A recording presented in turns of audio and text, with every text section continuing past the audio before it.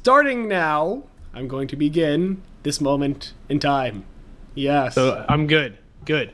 We are all good and present and in our right enough minds. I mean, I know we're all crazy, but we're sane enough at the moment, right? Maybe? I don't think I am. Josh, you are here, correct? Still? Nope. Is he just messing with me right now? I don't know anymore. I don't know. It is Josh.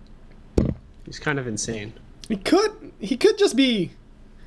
It is quite possible he is being quiet just to play a mind game. Eh. You know, not everyone likes screwing with you as much as Dizzy does. Mache? I was going to say, I think Mache wins. I think he does. I said not everyone. I think Mache takes it further, personally. Yeah. Okay, but I don't Mache is think I'm not everyone, for goodness sakes. No, he is not, and thank God. I love you, Spangle. I just would not know what to do. I really wouldn't if everyone was like Mache. But I love you, Spangle. Is it like that Scrubs video you posted the other day? In that way? Maybe. Maybe. Guy love? Bromance? Bromance. That Scrubs video was priceless. Also, the picture associated with that. No! Yes! No. So I've started recording already. I kind of want to include that conversation, so I think I might. You know what? I will. Wow. Then I feel really bad for not being a part of it. Don't worry, it was all about you. So we'll have a belated intro of Welcome Bronies to the FOB Equestria Podcast, the official podcast of FOB Equestria. This week we have Red Sage, Mache, Josh Scorcher, otherwise known as Commander Firebrand or the Fiery Joker, and myself, Spangle, your somewhat regular host. I think I only missed one podcast? Yes. One podcast. Okay, so yes, that is me.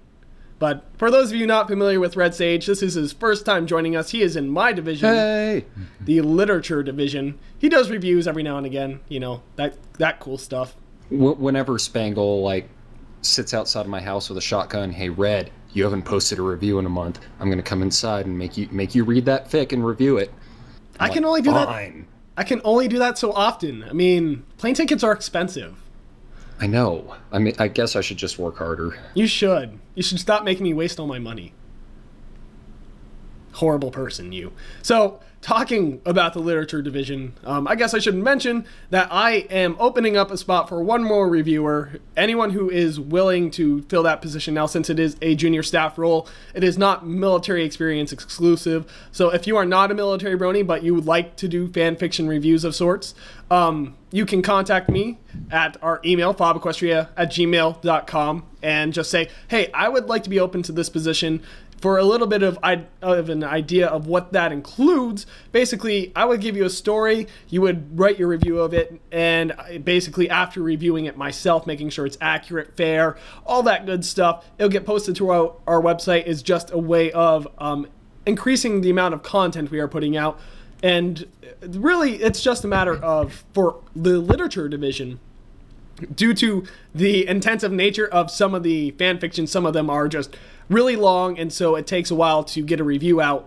More staff will be helpful in helping us generate regular content. So, like I said, I am opening a spot for one more reviewer. Currently, there are 4, counting myself, and another one would certainly be nice.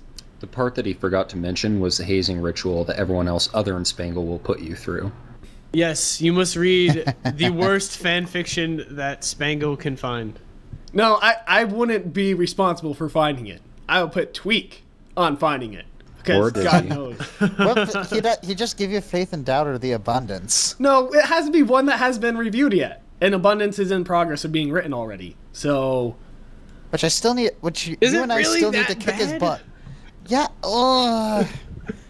well, it has its ups and downs. The ups being that the one-liners that you find in there are priceless.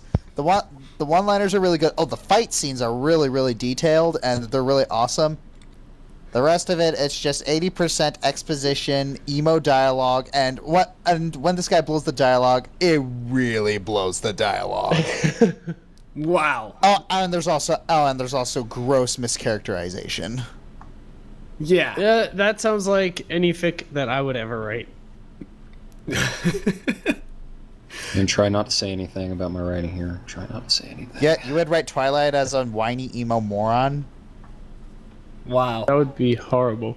That would be horrible. Never. No, That Red would be a Sage would disgrace never. to nerds anywhere, and I'm proud of nerds. We are not whiny emos. We just like some of books. us, anyway. You really, Red Sage, honestly, you have aspects of nerd and yet not. You're like a weird hybrid. What do you mean by that? I'm not quite sure. I really don't. It's just how I that feel was really about deep. you. That was really deep. Are you mocking me? I'm mocking your insults, not you. I wasn't insulting you. That wasn't meant as an insult. It really wasn't. Okay, fair enough. I would never mock you. I mean, my commanding officer on the FOB, that could get me like demoted or moved to reading shipping fics or something like that. I'm sure there's worse things. That is a low blow. Yeah, I save all the good fan fictions for my reviews. Yeah, I think it's safe to say that I think everyone on the FOB hates ship fics, especially intermain 6 shipping. Oh no! I don't mind. I can deal with intermain 6 shipping. I can't deal with OC to main 6 shipping. I can't deal with that either. That makes me want to hurt people. I honestly have a huge issue with intermain 6 shipping, or shipping really of the main 6 or main characters in general. Yeah, exactly. But all if that it's- stuff, it's just kind of like been done to death. If you look on any new posted fic, and you see for the 10,012th and a half time that there's another Apple Dash fic out there, it's like, no! Yeah, I mean, Those two are incompatible. They would argue constantly. yes, they would. And honestly, it's just I can handle. Okay, shipping. Another one I can't stand is Fluttermac. Those two would be too shy to talk to any. What? No, I'm that's actually sorry, but- common. That's a really common ship. I can't stand it. I don't read ships, but that just sounds See, ridiculous. I can handle shipping with OC and background characters, or OC and OC, or just background characters. That's fine for me, because Lyra and Bonbon. Lyra and Bonbon, it depends on how it's done. Before we descend into a pure shipping argument, I believe there was something you wanted to say about coins. Well, we'll get to that. Okay. But first Back to the shipping. Yes. So shipping, it can be done well, and honestly, I have no problem with a good romance as long as it's well written. But I feel like anytime you bring in the main 6, you're just treading on very, very unstable ground, or any major character for that matter, like Luna and Celestia. Oh god. That unstable ground is the bones of 10,000 other fics. Oh yeah. Or what about it's like Twilight and Shining Armor. Those ones are. Please no Why? incest. Why? Because some people in this fandom just they go there when they really shouldn't. That's all I'm gonna leave it as on that one. Just no. All my no. Nope, spider. Nope. Nope, spider.gif. Indeed. The greatest gif in the world. You know, It is. I don't want to make you angry, and I believe it's pronounced GIF too, but I read something about a month back that the creator posted that it was to be pronounced GIF, which really bothered me. Honestly, that's how I used to say it back when I was. Here's my problem. The Marine Corps base, Camp Lejeune. Well, his descendants say that his name was pronounced Lejeune, but guess what? There's no R. I am not freaking 70 years ago. It's Lejeune. That's saying. fair.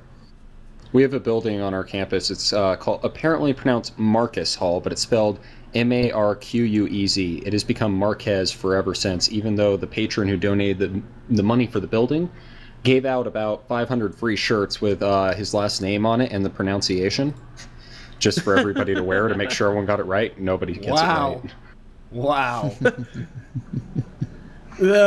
So, effective derail. Good job. Way to go. It's all your fault. Moving on to the next topic, I guess. We can just move nicely along to FOB coins, which have already been mentioned. So if you haven't already heard from, well, everywhere, and apparently it's already taken off and gotten really popular, we have coins now, challenge coins, which if you don't know what that is, it's kind of understandable. If you're in the military, you should know what a challenge coin is. I mean, they teach you that stuff in basic. Well, maybe not explicitly, but you know. You know. You know. You just know. For those of you not military, a challenge coin is kind of just like something saying you belong to a unit, and there are drinking games that are occasionally played with them, and well, not really anymore. That tradition's kind of died out, hasn't it? Not quite. It's losing. Like it's loose, fading away, it's still there. But it's still existent. So, I guess they're just cool to have. Honestly, it's. I think it's a lot of people's like little shiny complex, because everyone likes them. I mean, personally, I'm really happy about them. I'm getting one, and I'm very happy about getting it. And it's something cool to have, I guess. Say, look at this nice thing I've got. But they've been apparently really popular. There was a post made on our website saying how you can get them. And honestly, demand has been just insane. It looks like we're probably going to have to order more. Which...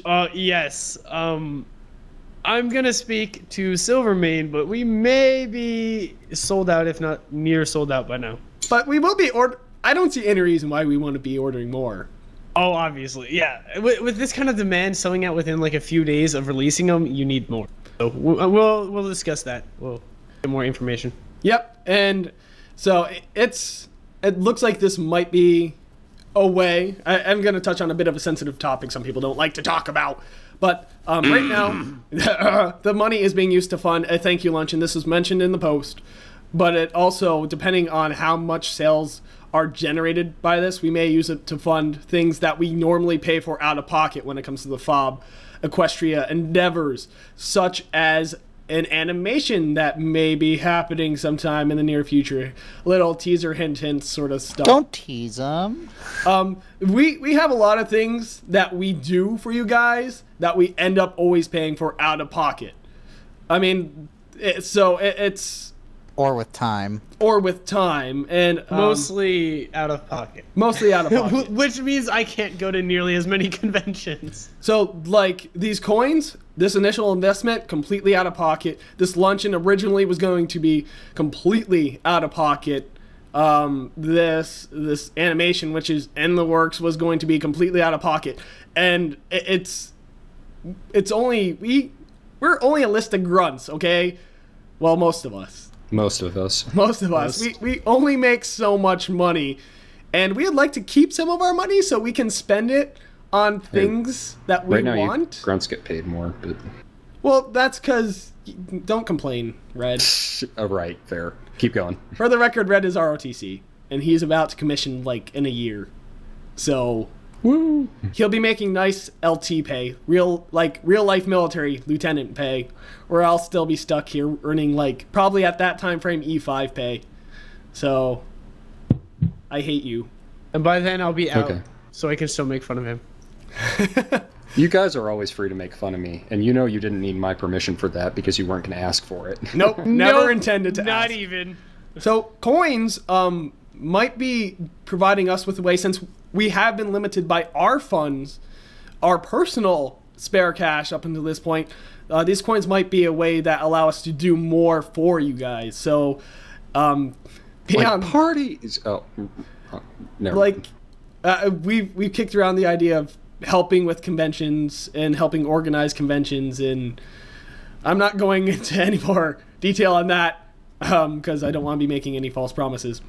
But like I said, maybe a way for us to just provide more to this community, which is the military bronies obviously are who we are catering to, but we also are trying to bring more to the brony community as a whole.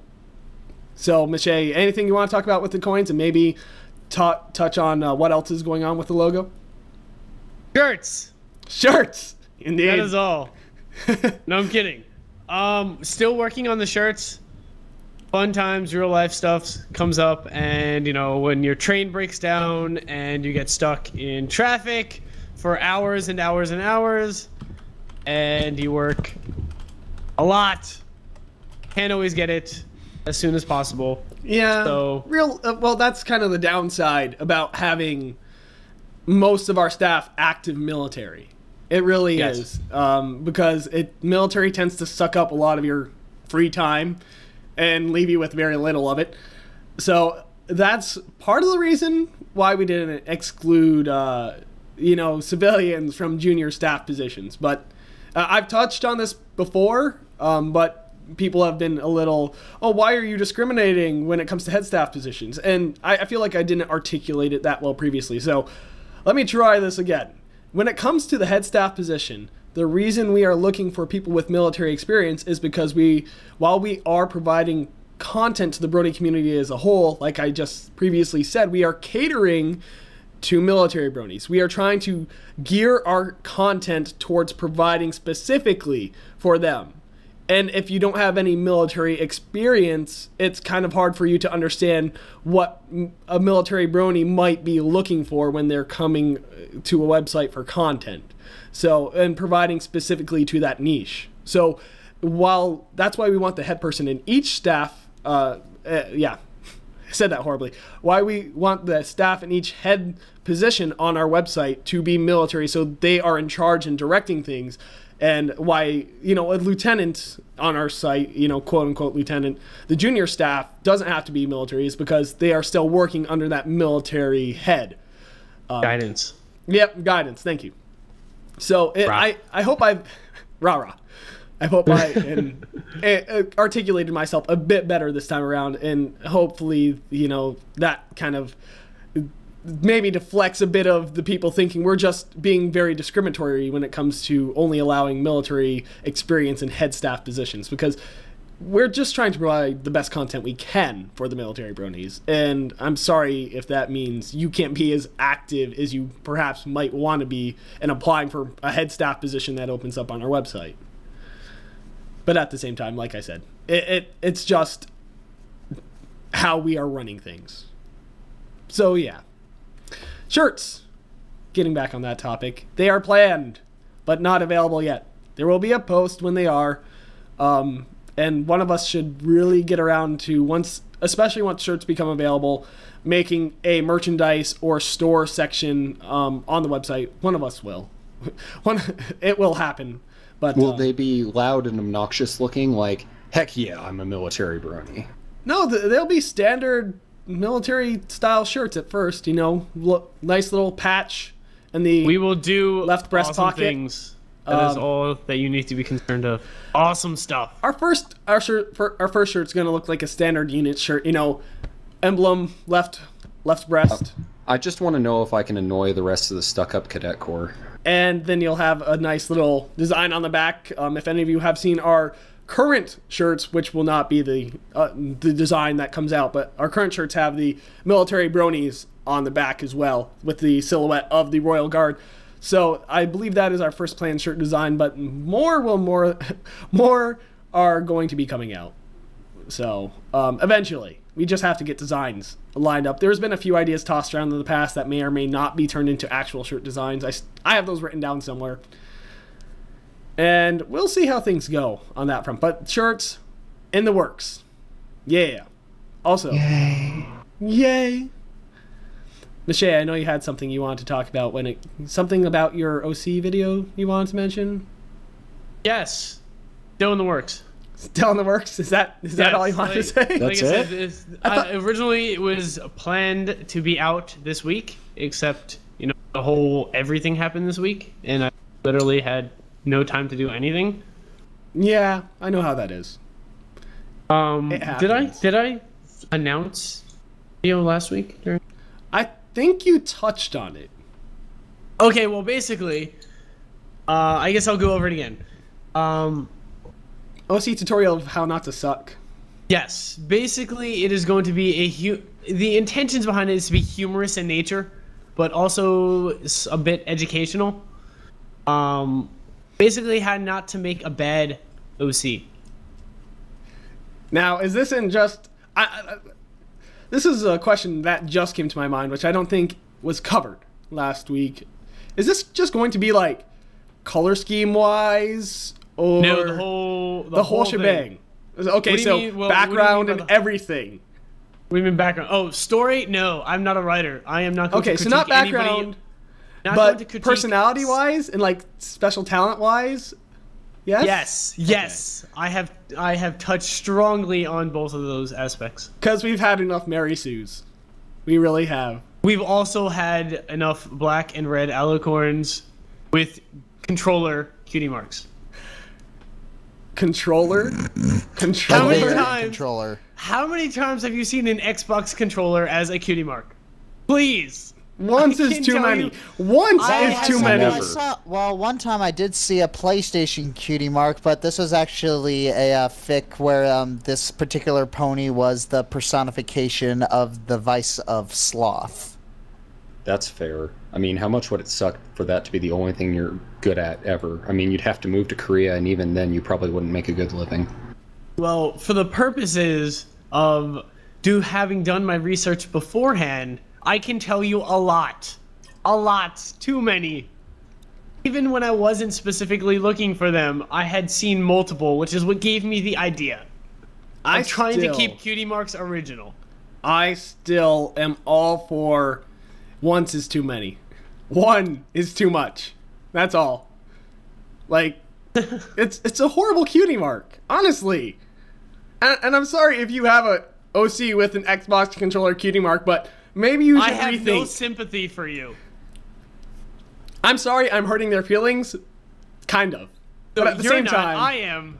I'm sorry. An Xbox controller or any kind of gaming cutie mark in general, unless it is highly original, is not an excuse.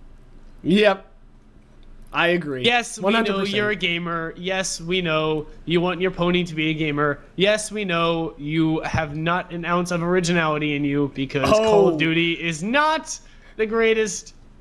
Honestly, if that's the only special talent you can think of when you think of yourself, maybe you should try like actually deep going exploration. Outside.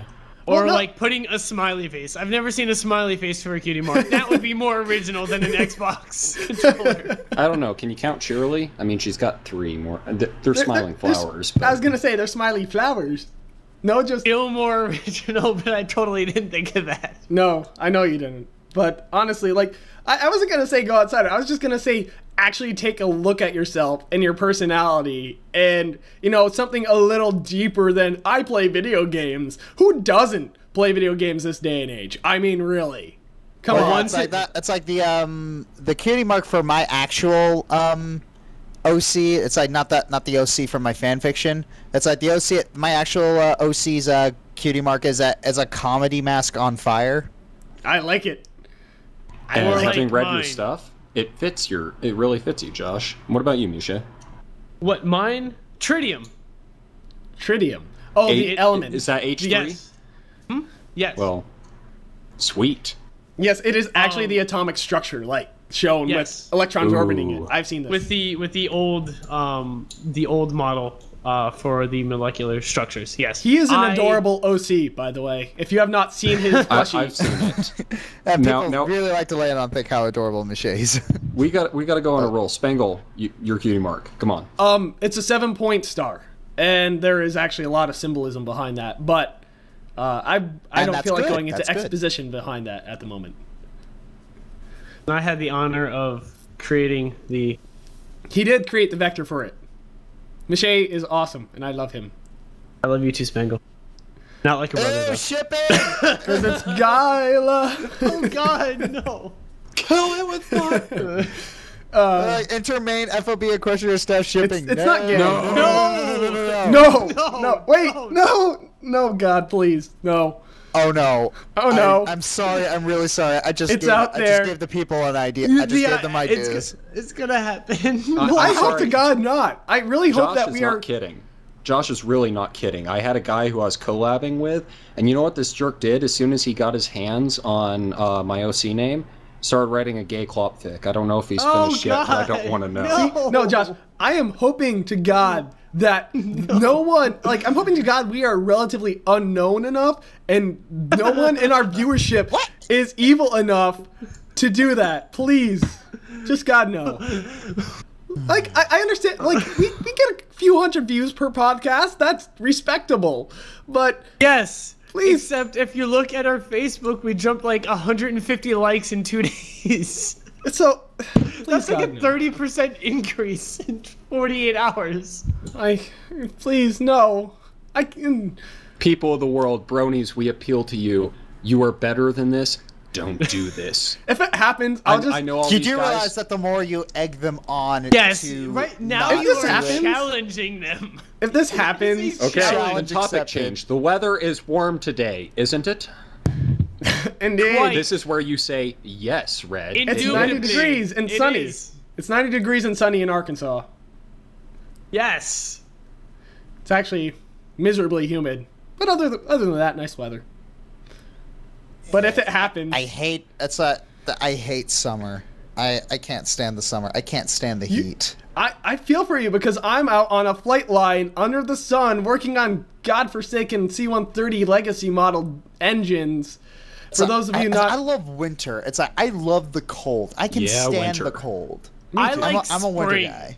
I like spring. Miche, I Spring think is is nice. reasonable. Yeah, spring is a nice temperature. Because when you freaking walk outside at freaking 4:30 in the morning and it just snowed and your car is frozen solid to where you can't even open your door because it's frozen, that is annoying. not fun. That's No. spring where I live, and Spangle can attest to it. Spring is where the weather goes from being bipolar to just completely psychotic. And Yeah, that's Colorado in the mountains. Colorado's horrible about it.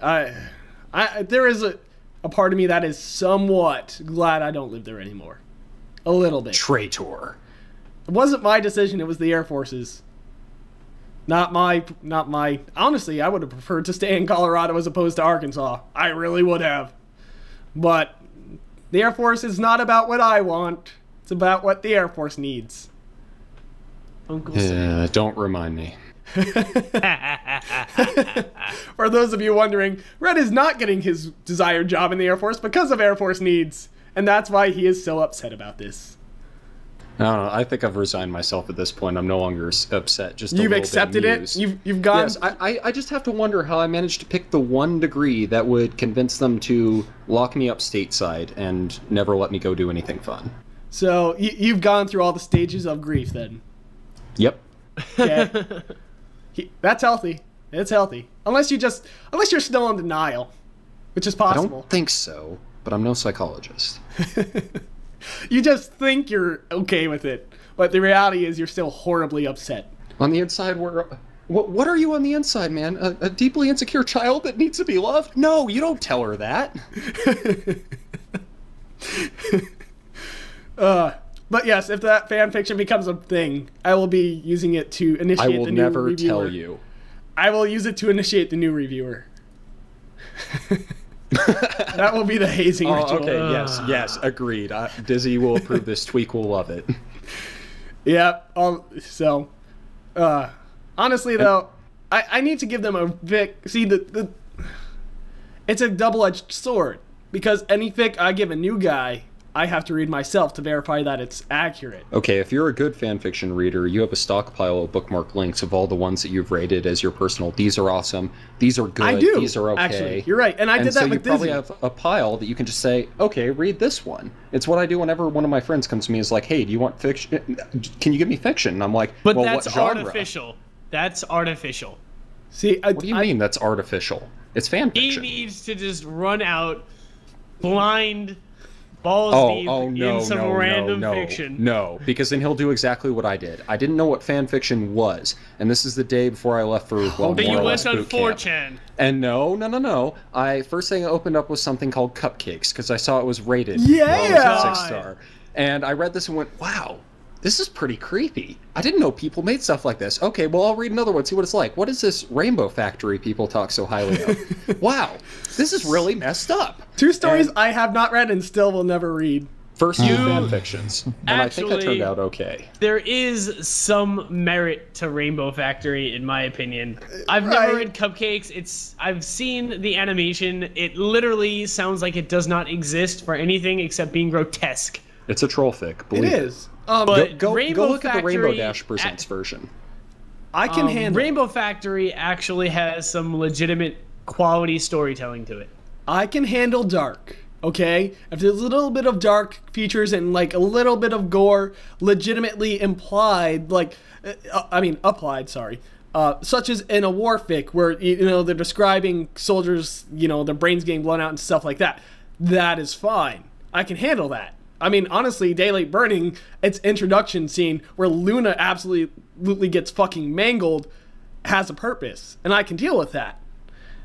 But Grimdark, where it's just gore and grotesque for the sake of it, with no purpose really, other than just, like I said, for the sake of it, I cannot handle. Then try Grimdark. Rainbow Factory, because it actually has like some sense of... Okay, I might give Rainbow Factory a chance then.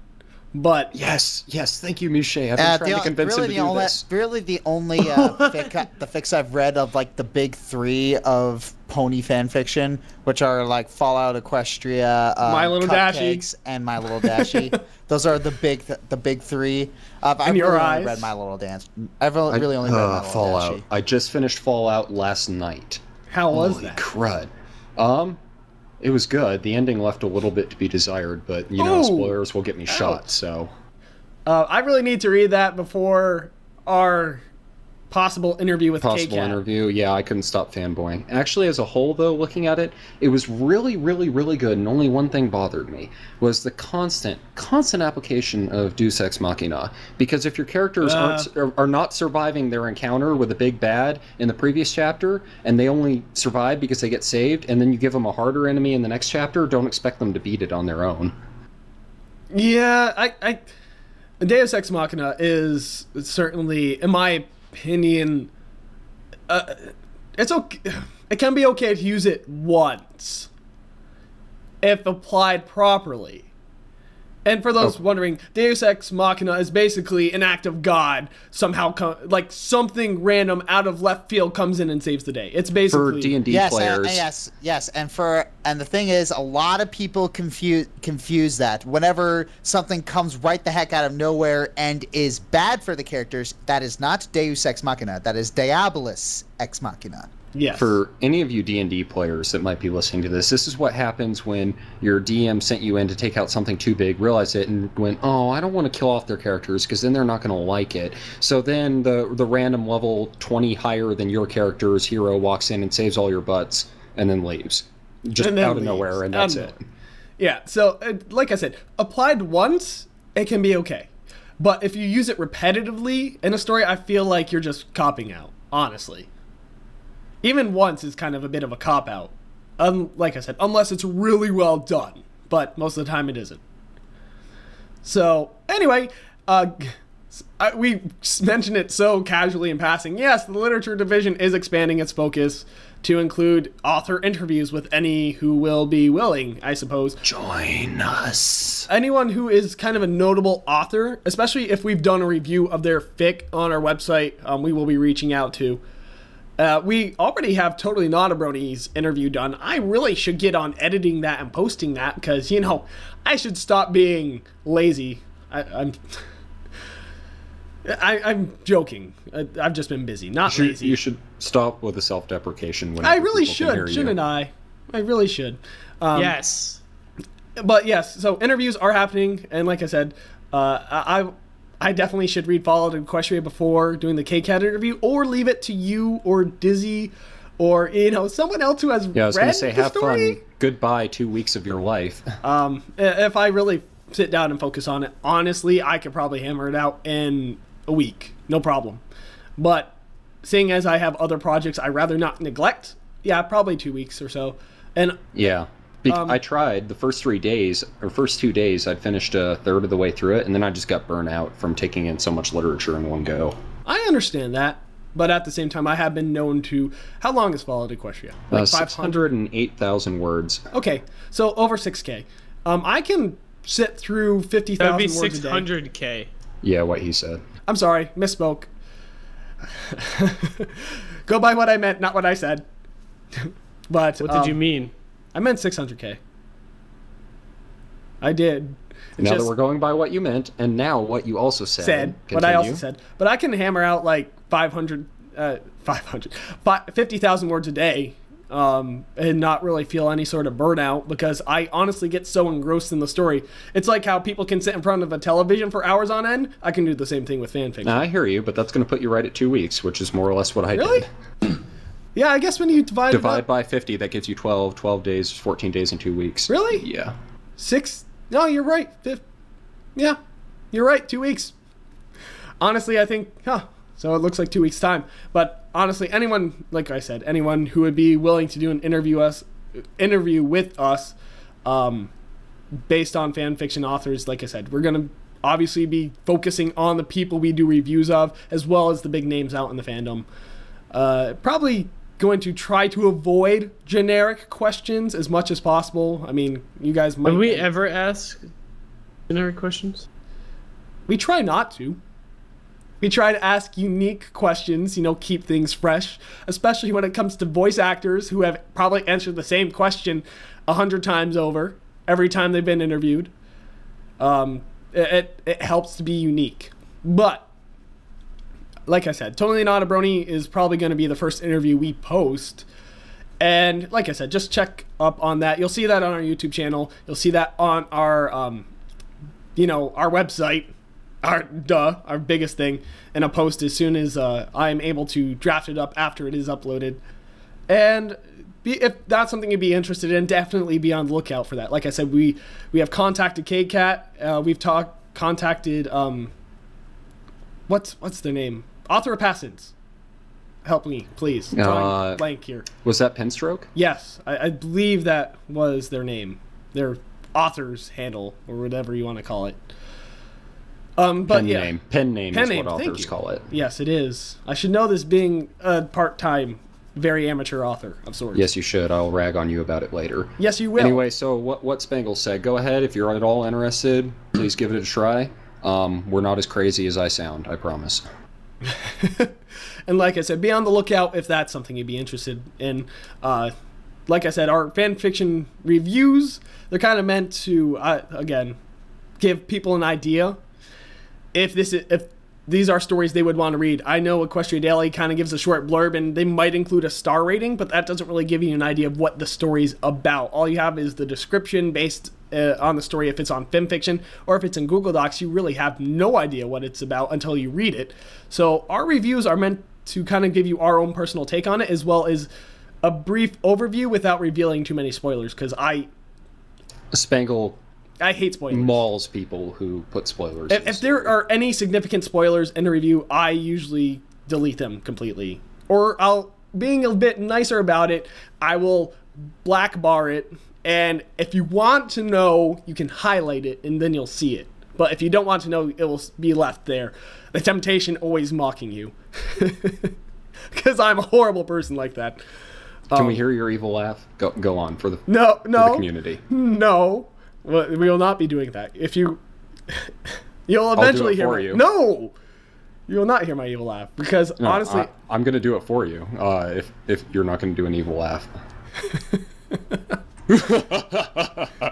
Wow, that was really awful. That was awful. Really bad. Yes. Okay. Make See, it bad. The one I need reason, to work on that. The one reason I don't do my evil laugh is because that would, I do not have the appropriate sound set up. It would come across horribly distorted, which might actually add to the evilness of it. But I'd rather not. As the term is known, take over the world, ear rape. Colorado. Like I said, I'd rather not do what is known as ear rape and try it, because that is a thing. And I'd rather not have to try and fix the unfixable in editing. So, yeah, fanfiction stuff. That's cool. Evil laughs, kind of fun. Shut up. Anyway, On to the random topic, because we spent a lot more time on FOB stuff than I thought we would. Sheesh.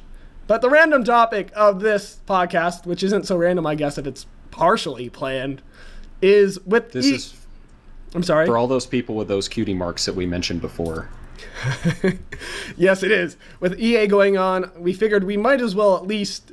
EA. Wow. E3. I should just... Shame. That was a facepalm, if they heard that. Legitimate. Obviously, they did. Huh? Obviously, they heard that. Yeah, my studio mic tends to pick up quite a bit. But, yes. E3 is going on. A lot of video games being announced. So... and we figured, might as well just, jump on the bandwagon while it's... Well, the jumping's good, I suppose. And I'm just going to start it off by saying, oh my god, yes, Battlefield 4. Thank you, EA, for... Well, not really EA's doing anything, right? It's just, Frostbite and those guys. Dice. Oh my god, I am so fanboying over Battlefield 4 right now. They're bringing back Commander. They're reassigning the roles. I mean, just from the trailer I saw, Recon has C4 again. That is a good move in my book. They're increasing the squad size to 5, which is, I think, a nice middle ground between the old school 6 and the new school 4. And, the destruction is just on such a better scale. And did I mention the Commander's back? Thank God. So I loved the Commander. I love the Commander role as well. I mean, it just seems like they are doing a lot of things right with Battlefield 4, getting back to their roots while still keeping a lot of the good innovations from Battlefield 3. So yes. I'm going to run out and say, oh, finally, after I believe it was actually a decade, Kingdom Hearts 3. Yes. Yes. So much love. Oh. Red? Finally. Red? After so many stupid side stories, finally we get an actual sequel. I know. I love Kingdom Hearts 1 and 2. I've never played any of the side stories. I love all the Kingdom Hearts games, even though I think their stories are terrible. I don't like the little handheld console side stories. I think I played one for the PSP, and that was decent. The story was like, why does this... I'm like, why does this story even exist? I just don't understand the story. It's like Birth by Sleep is almost a retcon. It just confuses me. I'm like, how does this like title kind how of does it justify? If Birth by Sleep confuses you, then do not play Dream Drop Distance. I'm not going to. It has time travel in it. Yay, time what travel! Is all this? Like, I just don't understand why they have to make all these side stories. How does it enrich my experience with the main games? Let me share you a quote from Senior Developer. Senior Developer? Si, senor. He said that he wanted to put plot twists in Kingdom Hearts for the sake of putting in plot twists. Really? But I don't understand. Not what kidding. kind of... That's a great great hell move. Plot twists are they doing? Like, I just don't understand. I was being sarcastic when I said that was a great move. In case anyone failed to pick up on that. Well, listen to Mr. Literature on plot twists, but yeah. Josh, wow, I managed to understand. Are you good? Why can't they... Why? All right, let's try that a third time. Yeah! Say something at once. Like, yes, I managed to kill the conversation, even in the FOB. Still got it. Yep. Silence. So, like, I wish they would just focus on making the main games and, like, stick to a freaking company. I'm tired of having to have every single handheld in existence and every single console in existence to play every game in a series. They had freaking mobile games with some, like, freaking crap way back when. The DS, that game, the 3DS, that game, the Kingdom Hearts PSP. Coded. That is the only game in this series that I absolutely hate. But I don't want a 3DS. I don't want to play Kingdom Hearts on a DS. No, but Why the do I have mobile to- one is the mobile one I hate.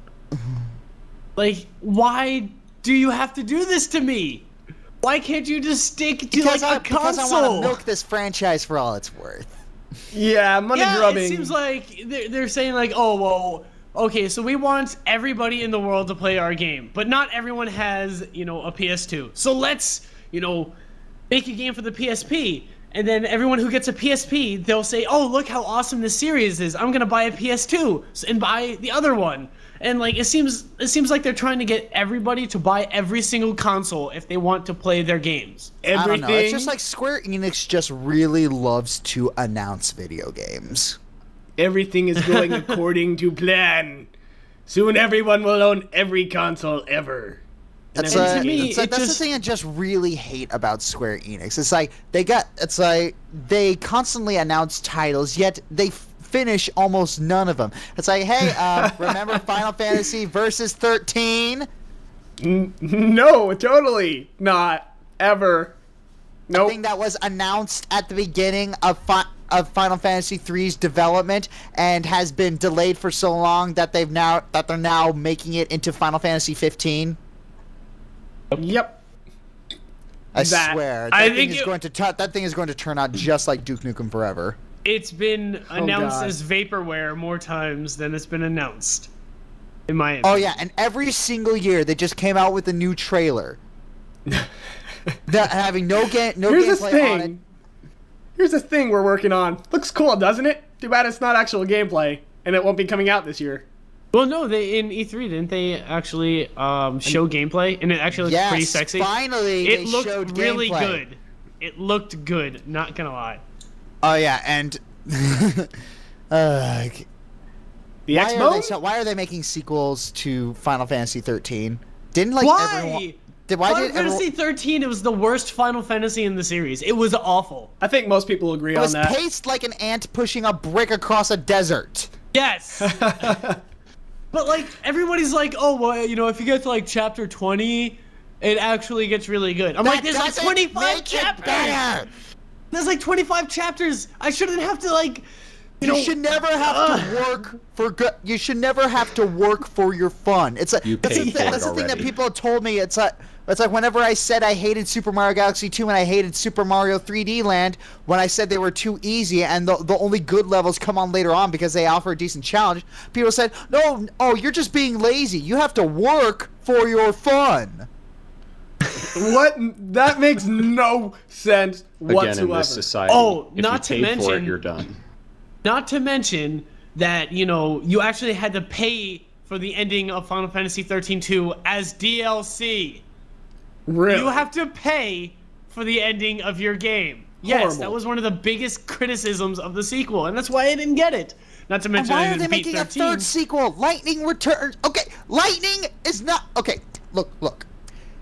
Whoever's writing this, I don't know who it is, but whoever's writing these Final Fantasy games nowadays, no one likes Lightning as much as you do. Lightning is uninteresting as a character to me. No sympathy.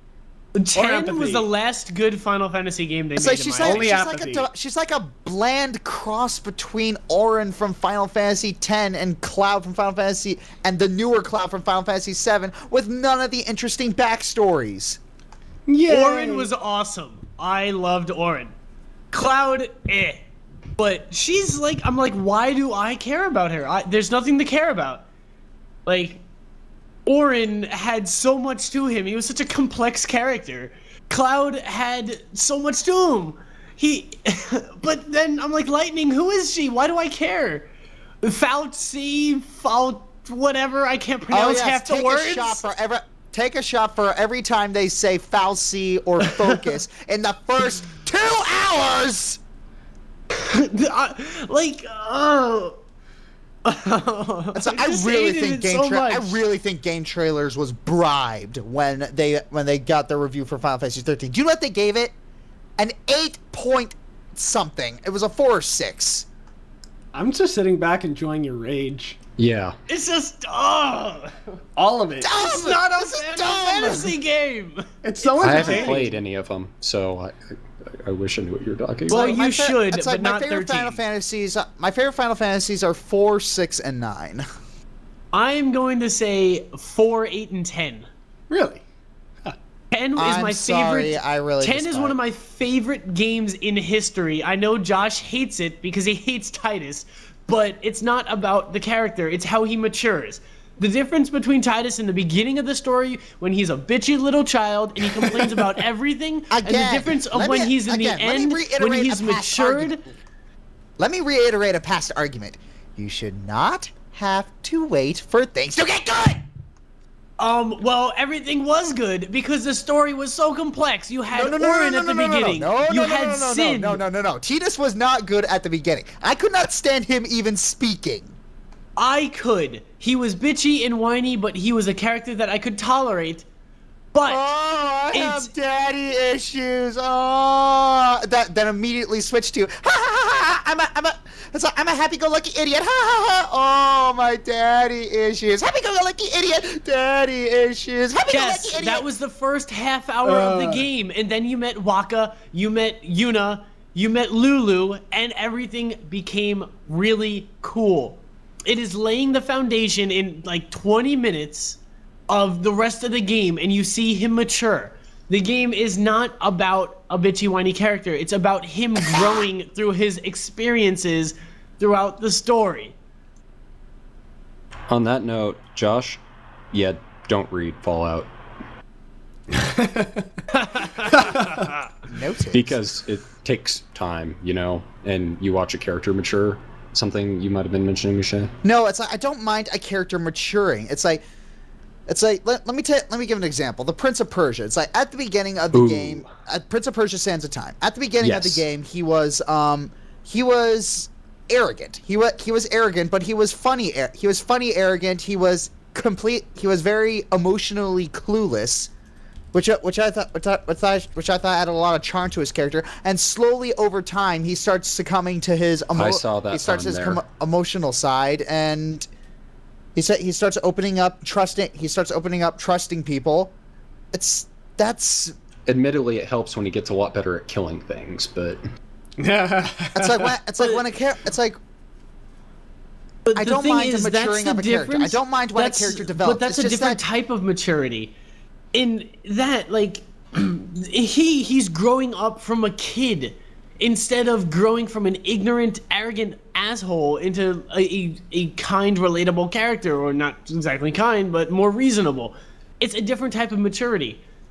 It's just, you might hate people that are immature in the sense that they are like a kid inside, but you really, they need to lay the foundation of how he is so that they can show you how he changes throughout the story. That's why the entire the scene is one of the most infamous scenes, when they start laughing and they force it out really, really horribly. It's not that they're making awful laughing, it's because you finally start to realize that they're growing. I'm sorry, when that scene was playing, I wasn't thinking, oh, this is very compelling. I'm hearing them grow as a character. I see them growing as characters. What I was thinking during that scene was, my ears! I feel for you, Josh. I do. But again, I have very limited experience to the Final Fantasy franchise, so. And not to mention, I like how they did Aeons in Final Fantasy X. I really hate when you're like, I'm gonna summon the most badass thing ever, and then it comes, smacks them in the face, and then goes away. No, if I summon this giant badass creature, that bitch is gonna fight for me. That bitch is gonna hit them, it's gonna take the hits. Please tell me you cannot defend that final boss. Please tell me. I don't care. Yu Yevon. Okay, well, technically, Yu Yevon is kind of the final boss, but not actually. Technically, Jecht is the final boss. Oh, spoiler alert! Oh, low blow. Well, guess what? You find out in the story. Whatever. Well, however, I mean, honestly, it's such an old game at this point. Yeah, if you haven't played it, like, 12 years after, then you don't deserve the right to have a spoiler warning. So, okay, well, I've been duly notified after my spoiler that I don't deserve a spoiler warning. My favorite Final Fantasy is Final Fantasy VI. I've never played 6. Oh, it's really good. I played 3. I can pretty much sum up the entire game in one sentence. Yeah. There's a guy who wants to blow up the world because he's an a-hole. Because he's that an sounds like asshole. most JRPGs. No, he's an a-hole because it's fun for him. So no real motivation other than it sounds like it would be fun to blow up. You the know world. what Tweak would do Okay. to Well, that? that's kind of how it starts. It's like the villain. It starts because it's just fun for him. Later, it sort of develops into like this really kind of frightening nihilism. Okay. It's like Any it's like reason for it? Any motivation behind it? Well, yeah, there is a motivation. It's like this character. It's like halfway through the game. I don't want to say spoiler warning. Halfway through the game, he gains ultimate power and pretty much destroys the world. He quite literally destroys the world. Apocalypse happens throughout the game. Apocalypse happens in the game. The entire world map is changed halfway through the game, and he is now God. He is pretty much God, and he just sits on his high tower, just smiting people. Just smiting people who are trying to survive, and he's just having a really good time doing it. So Does he smite you if you swear? Like, oh, whatever his name is, damn it, and lightning falls from the sky? no, he just smites people indiscriminately, from what I'm gathering here. Well, yeah, and then once you finally confront him, it's like you finally start to see where his train of thought is gone. He's like, why do people insist on creating things when it will inevitably be destroyed? Why do people insist on clinging to life when they know they have to die? It doesn't make any sense to me. The only joys I can find in life is from killing and destruction. Huh. He sounds like a 3-year-old. He did. He is a clown, so. Oh, I see why you like him now.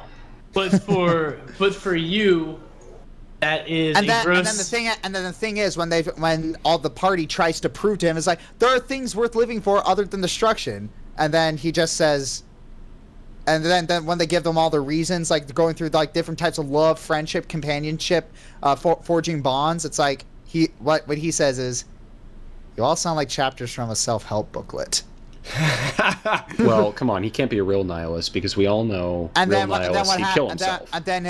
And then the real nihilism comes in is during his final battle, when his final battle like sort of gives a symbolic reenactment of Dante's Inferno, in which Dante travels through hell, purgatory, and heaven, and meeting God, where God tells Dante the meaning of life. It's a 4-phase battle where you start out in a symbolic hell, and then after you beat that form, you move up to a symbolic purgatory, and then after you beat that, you move up to a symbolic heaven, where the form is Michelangelo's Pieta, but instead of Jesus there, it's Kefka.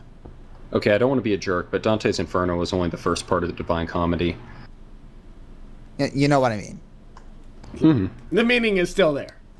Yeah, and then the fourth form is where Kefka takes the form of a 6-winged angel. And then this is supposed to be a allude to Dante's Inferno, where in that story where God tells Dante the meaning of life, Kefka tells the party that life is meaningless and he's going to destroy it all, because he wants to. It's like, if he destroys it all, he's going to prove that it's meaningless. Huh. I guess. Well, that would give me a good incentive to tear his head off. Yeah, that would definitely.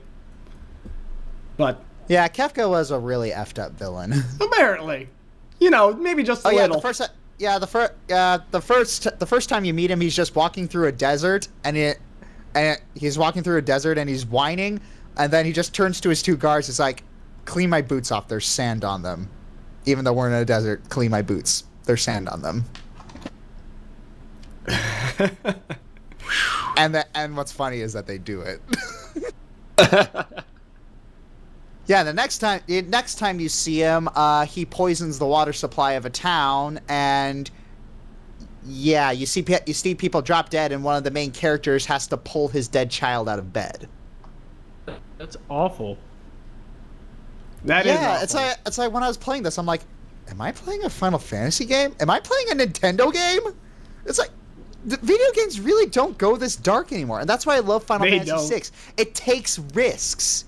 It even dealt with suicide. It's like after the world is destroyed, one of the main characters. She tries to nurse one of her friends back to health, but she fails, and then she realizes it, and then she just thinks that she doesn't have anything worth living for, and she just throws herself off a cliff. Yay! Yay! Nintendo, everybody, full of sunshine, happy lands, and attempted suicide. Yeah, that's a thing. That's a thing, right? So, are we talking more about Final Fantasy, or are we going on with the rest of E3? Well, we can do that. We can do that, indeed. So, the X-Bone failing The miserably. X-Bone. The Xbox One, the X-Bone failing miserably. No. In my I opinion. think I want to tout my battle cry out for this. For this, 4 is greater than 1. Oh. Wow. Oh man. Yeah, Xbox, the X-Bone apparently going to be riddled with all sorts of limitations and DRM. And It's just, no use games. If you want to buy used games, you have to pay a fee. No backwards compatibility. Now, one of my friends actually explained to me why they can't do backwards compatibility. It's a processor. It's a processor issue. Yes, it's okay. So from an IT perspective, the reason that it's like that they can't do backwards compatibility, and where they could done it in the past, for example, things like the PS2. So the reason why the PS3 was originally backwards compatible with the PS2 is because Sony had designed the hardware, like the actual processor, in-house. And they designed with backwards compatibility specifically in mind because it was such a huge success with the PS2. The reason they got rid of it is because the laser that reads the discs on the PS3 cannot read a DVD. So they had to include a separate laser. That cost a lot of money to make, and the PS3 was already so expensive to make, they were losing too much money, and they were going under. And they said... They brought somebody in that said, okay, please do something with the PS3 that'll make us stop losing so much money. And the first thing he did was said, well, you have to get rid of backwards compatibility. That's why they got rid of it. PS2 could do it because the PS2 could read CDs. PS1 used CDs. Both had similar chipsets in them, so it was very easy to do. The PS4 has a completely different architecture. The PS4 and the X-Bone both use PC hardware in them. So one, wow, you're going to get that's a much change better... up.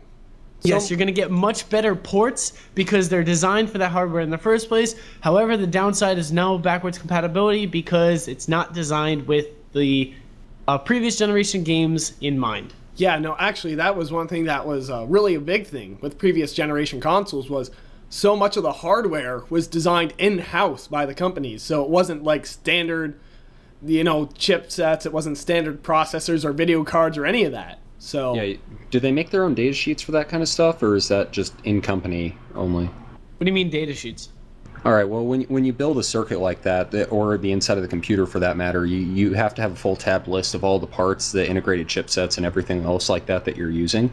And then then the assembly and all that. And normally that all has to be documented. I doubt they'd publish that. If they do, they haven't published it. They've published specs and the types of cards they're using. For example, both of them are using AMD processors. And I can approve of that. That's going to make them cheaper. Yes. Intel's horribly overpriced. Well, no, not AMD, overpriced, but AMD makes really good low to mid-range hardware. You'll get a much better price to performance ratio with lower end with AMD on low to mid-range hardware. But if you want like a quad-core hyper-threaded or like an 8-core processor... Well, yeah, Well, and if you want a very high-end processor, you're better off going with Intel. You'll get more bang for your buck. But low to mid-range, AMD has a monopoly on that. I would never recommend a low to mid-range Intel over AMD. But I'm an enthusiast gamer. I have a $3,000 rig. I don't have any AMD parts in my machine. Probably never And will. I'm kind of a hobbyist. My new processor was maybe 120, and this was a 3.8 gigahertz quad core. It's AMD, and it works great.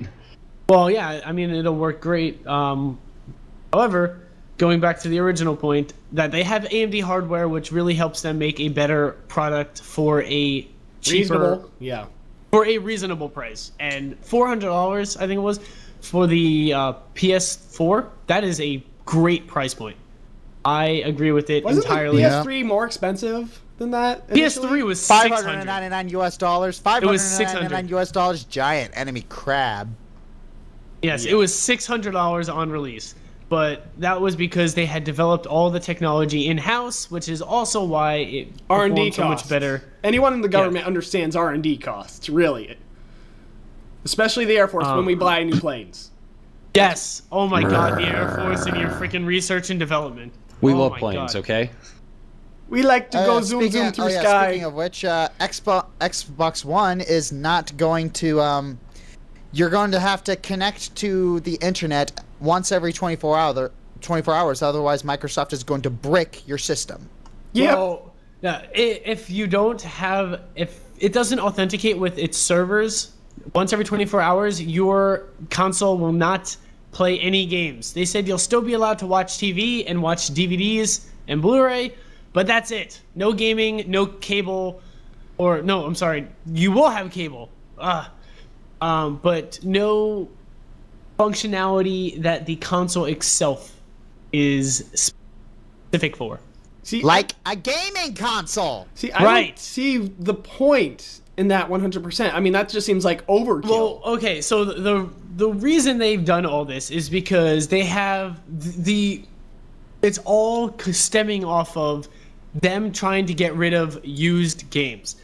They are saying, oh, look, the developers are losing a lot of money because people are just reselling games and letting their friends play them, and the way they see it, they are losing sales. Well, maybe. So hold on. Developers would actually make better games. We wouldn't sell them. Hold on. This is their perspective, not mine. Preaching to the choir. So, continuing.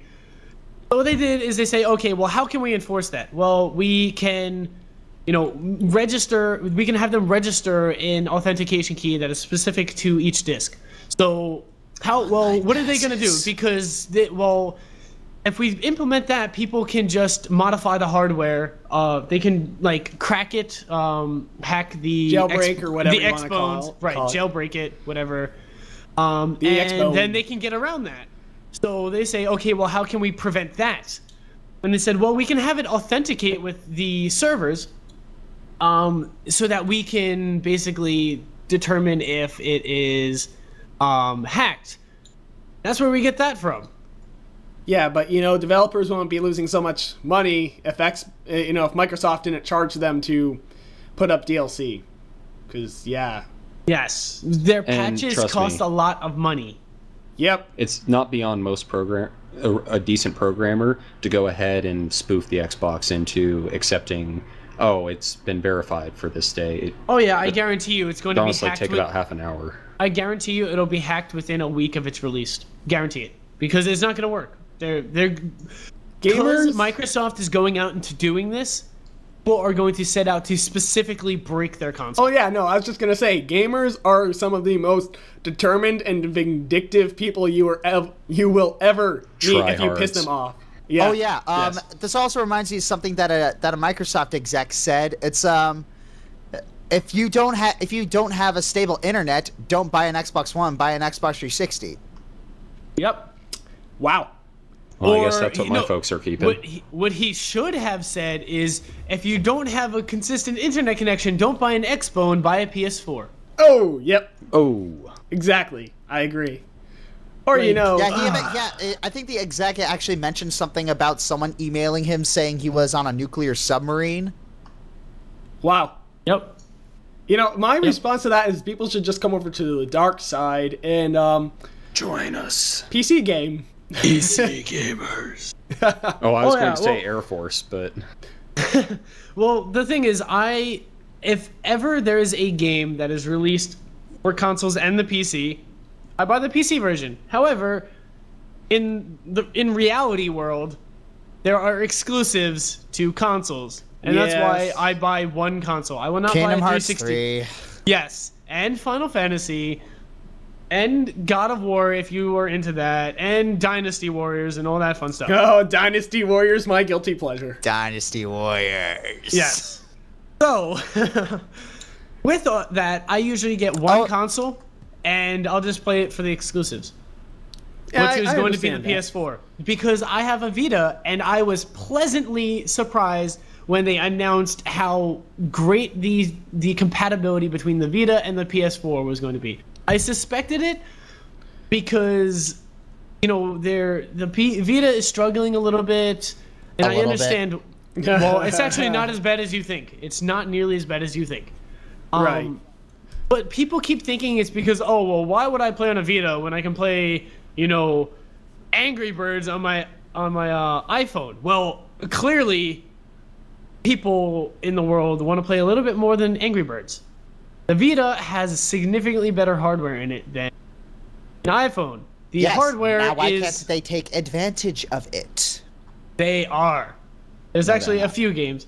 Again, I do agree there aren't that many titles. However, I was very impressed when they said that they were going to move to make games downloadable. Like, if you purchase a PS4 game, you can download it onto your Vita, and you can play it on the go on your Vita. That sounds freaking awesome.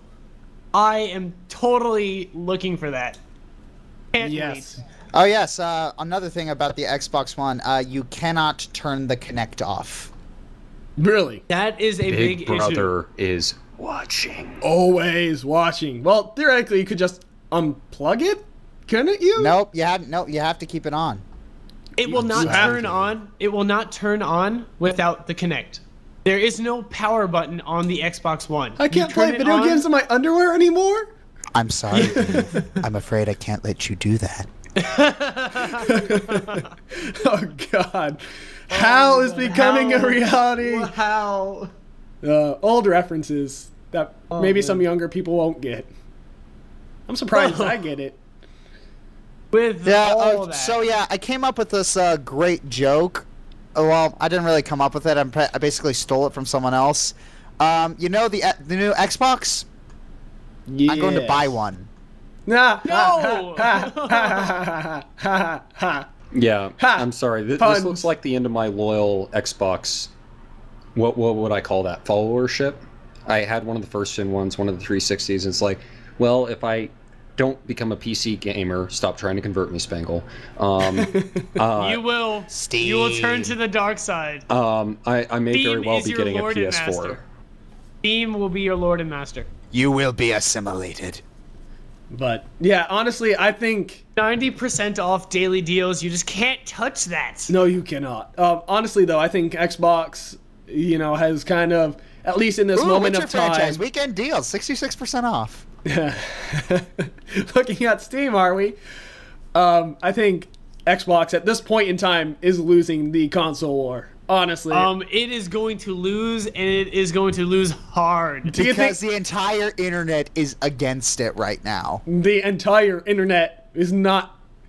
You never want the entire internet against you, ever. Like, it seems like what's going on the entire internet is against them, and, okay, yeah, that's that demographic out. So what's left to market to? The casuals? My in this thing economy, in this day... It's like, how are you going to convince a person to buy a $500 machine that does things that a smart TV can do, but better? Or my computer can do, but better. Yeah, no, Xbox... I'm wondering if they're going to be able to recover from this, depending on how hard this hits them. Here is the thing.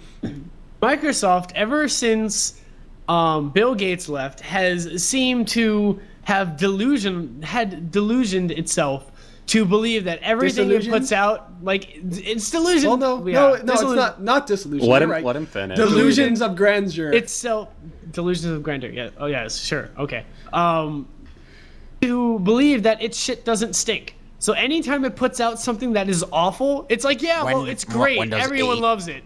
Yeah, Windows 8. It is still touting off Windows 8 as if it's a success, but the numbers speak quite otherwise. I'm still running Windows 7. Yeah, so Windows 7 am I. all the way. I'm not going to have great. Windows 8. Windows 7 is functional. It does what I need it to do. Anything else, I have Linux. So, hardcore. Right. So between, a functional operating system in Linux, I get everything that I need. Why do I need Windows 8? It has a stupid, freaking ugly ass UI. It has less functionality than it did in Windows 7, which is still limited in its functionality. Why do I want it? Oh, wait, I don't. Because, especially since I'll have to pay money for it. I'm not. I'm just looking at this Xbox One. It's the PS3 all over again. It's just those stupid decisions fueled by hubris. Yep, I think that's an accurate statement. I think that's definitely... Oh, man. Xbox is failing hard. And that's all there is to it. Oh, yeah, so, okay, off the subject of Microsoft and Sony, let's move on to Nintendo! Yay! Which hasn't been relevant in my life in years. Because they keep doing everything wrong. You have no Ever heart. since I stopped playing Pokemon. I'm sorry. The GameCube is one of my favorite systems of all time. It's probably number 2 on my list. PS2 was the greatest system. GameCube was second. They did everything right with the GameCube. They did everything wrong with the Wii, and they did almost everything wrong with the Wii U. So why am I going to get either of those two? I'm not. Smash Brothers? Smash Brothers. I don't play it. Brawl was not that good at all. But no! It was I disagree. Mega Man! I'm gonna stay out of this one. Mega So Man! I'm talking about We don't Brawl. like you anyway. Mega Man, they're called Hammer Shot Up! They swing their mighty hammer. No. Ice climbers can suck a dick! But Pikachu! I fucking hate the ice climbers, man. Such a cheap... I just did not really like Brawl that much at all. But they're just... I liked Ike because he was the cheap... Yes, Ike. I love Ike. You just pick him and then you go wail on people, and it was like the most joyous experience ever because it took very little effort to just go in there and wreck someone. Yeah, actually, Ike is mid-low tier. Yeah, I would say so. But if you had an experienced Brawl player and they knew how to use ice climbers, they would wreck your shit. They If you had would. anyone using Meta Knight, they'd wreck your... That too. There were some characters in that game that, in the hands of an experienced Brawl player, you stood no chance against. At all. So, yeah, that was fun when I found out some of my friends were a little bit too good at that game, and I lost all interest. it's just... I didn't see the appeal to it. Brawl, one of my favorite games ever. I played Brawl so much. Loved it. Played Brawl... wait, I said You mean Melee. Melee. I meant Melee. I meant Melee. I know you meant Melee, but good that you clarified. So playing Brawl, I was like, that. And was my good big enough problem for with me. the Wii U is how they were touting that the hardware was actually good and that this console was going to be left out of fewer exclusives due to hardware limitations. Well, what they meant was their next generation console was going to be left out of the console their next generation console would be left out of fewer releases than the previous generation from Microsoft and Sony. The hardware of the Wii U compared to the hardware of the PS4 and the Xbone is so significantly massive that there's no way they're going to be able to make anything even functional on the Wii U. I'm going to have to heavily disagree with you there. Because, history says otherwise. Give us some specs. What's the difference in processor power and graphics and RAM for each of them? Here's the thing. What I'm trying to put forth here is that doesn't matter. Because history tells us that the slowest console, the console that was the weakest, was always the better one. I mean, look at the PS2 in terms of sales and in terms of games. Let's look at the PS2 era. The PS2 was the weakest graphically. It was the weakest in terms of power when compared to the GameCube and compared to the Xbox.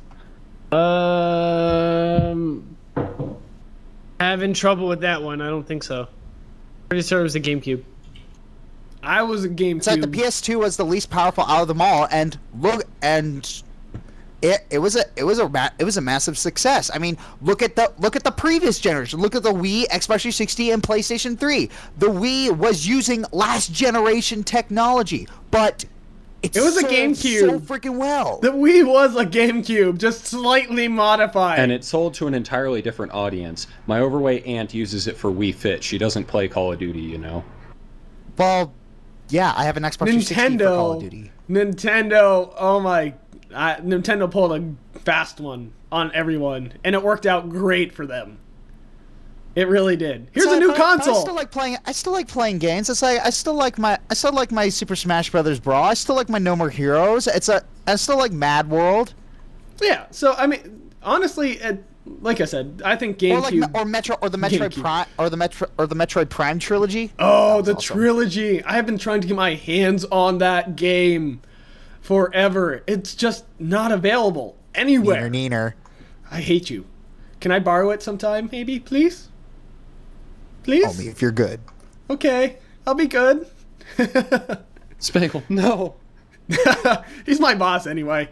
And I'm probably one of the few people that actually enjoyed playing Other M.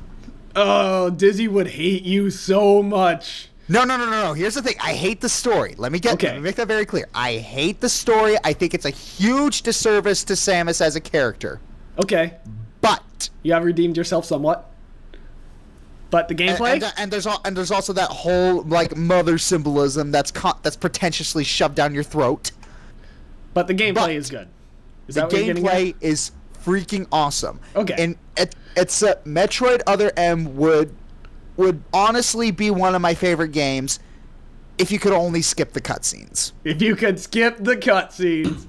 So don't play it for the story, play it for the gameplay. That's kind of a deal breaker for me.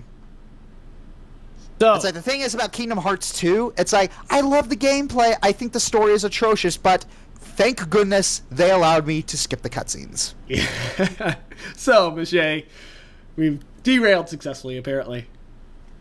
Again. Hold on 1 second. So, the hardware of the Wii U, it has 2 gigs of RAM. Both of the next generation consoles have 8. Is this DDR2 or DDR3? Yeah, there's DDR3. DDR3. 2 gigs is still very limiting. I would say at a minimum for anything heavy gaming-wise, it has to have 6 at a minimum. It has a 3-core processor, and I think they said that one of those processors is exclusive to the hardware, to the actual console itself. So you mean dedicated to something other than yes, game running? I can't find anything specific about that, so I'm going to assume no. But it's clocked at 1.2 gigahertz. Yeesh. Yeah. I think it was either the Xbone or the PS4 both of them have 8 gigs of RAM, and the PS4 has, I think, DDR5. 5? RAM? What? Or it was GDDR, which would be graphical, which would be less impressive, significantly less impressive. It's probably what I'm talking about. Probably. I'm a little tired. So, and one of them actually has an 8-core processor. Which one is AMD? this? 1 second. Is it the 4 or the Xbone? 1 second. Please let it be the PS4. Silent. Well, just hoping. Well, the number of cores doesn't mean as much as unless you're doing a mathematical equation that you can reduce to something that you can do with. But I don't those care parts. about your specifications. I only care about the games. I am interested in Sonic Lost World. I am interested in Bayonetta 2. I am interested in Pikmin 3. I am interested in Mario Kart 8. I am interested in Donkey Kong Country. And I'm interested in that game called The Wonderful 101, I think it was. Yeah, that game looks really, really cool. The PS4 has an 8-core processor. So what? And it means it's going to render the hell out of anything really quick. But other than that, it's not all that great for anything. That would mean that it can process a lot of actions, not actions, freaking. Its finite element analysis is what multiple core processors are really good at. So, Dynasty Warriors on steroids? Yes, it would be really good at Dynasty Warriors. Things with lots of moving parts. Rendering things. Was that a squee? Yes. Yes, that was a So squeeze. it would be Yes, really I'm good a Dynasty at Warriors fanboy. it would be really good at running a lot of processes at once. And the graphics card, which is basically the equivalent of a 560, which is pretty damn good on a console, is significantly better than the Wii U. What does the Wii U have? What does it have? AMD Radeon HD codename Latte. So I'm guessing it was built specifically for the Wii U. So it doesn't have memory size? It says clocked at 550 megahertz. RAM.